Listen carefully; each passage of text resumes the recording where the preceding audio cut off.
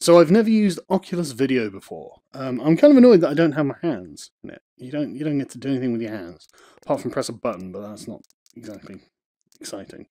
But I'm going to check out the Alien Covenant in utero experience, because I'll probably go see Alien Covenant tonight, and I'm quite looking forward to it. Even though I'm actually very disappointed with everything after Aliens. Actually, no, I enjoyed Alien 3 as well. Everyone always complains, and I think that's mostly because of the CG. So I thought the story in it was actually pretty good. I actually didn't mind it at all. Alien 4 was, Alien Resurrection or whatever it was, pretty crappy. The Alien vs. Predator films can suck a nutsack. They're the worst fan films I've ever seen. And yeah, Prometheus, you probably saw my review of, and I wasn't happy with that. Just nonsensical nonsense. Like Ridley Scott doesn't even know his own franchise. But Covenant might not suck. So let's have a look.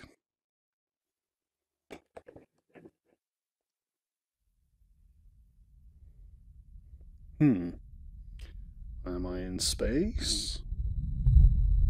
Dun dun dun dun dun. Bum bum bum bum bum bum. Oh no, it's not quite that.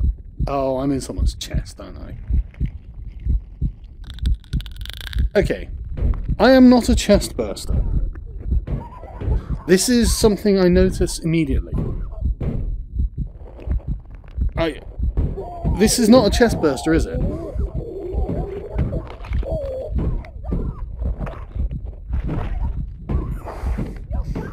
I seem to have a lot of junk in the trunk as well. Yeah, okay, I'm in someone's ribcage, I can...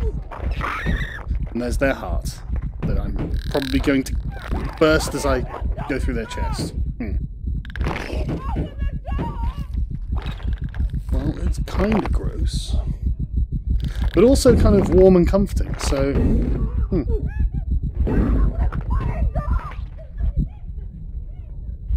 I think I need to burst out of here. Yeah, there we go.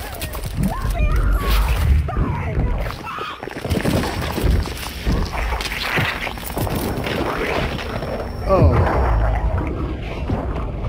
Off the back of them this time. Right, okay. Oh, hello. Yeah.